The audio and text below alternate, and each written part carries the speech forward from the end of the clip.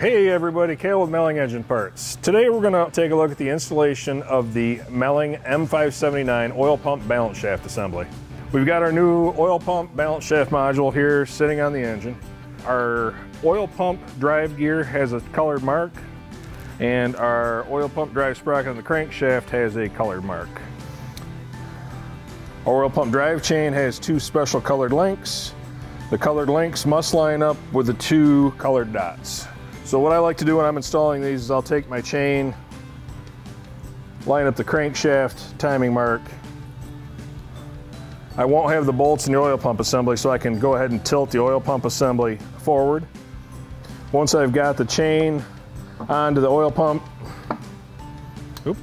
timing assembly, we can go ahead and set it back down on the engine, make sure it's nice and flat. All right, we've got 7 new mounting bolts. Torque yield bolts, so these must be replaced anytime they're removed from the engine. Once we have those installed,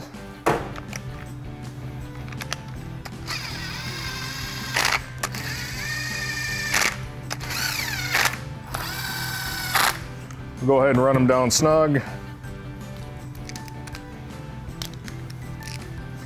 Come back and take them down the proper torque sequence.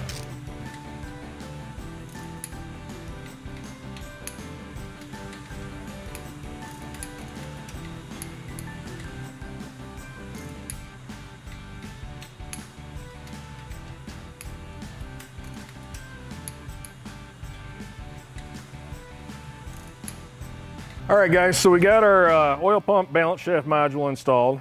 We've got our chain on and properly timed. So what I'm doing here is I'm putting a new timing set on for the oil pump drive. The timing set for this is a Melling 3-902 CSX. Comes with a new chain, new guides, and a new tensioner. So let's go ahead and start by putting on our timing chain guide. Install that. We'll just go ahead and take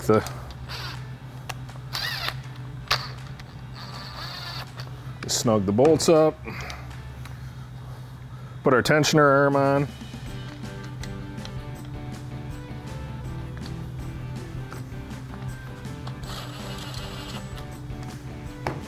and finally install our new tensioner.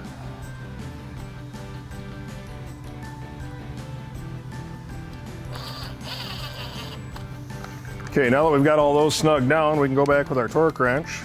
Torque spec on all these is 9 foot-pounds.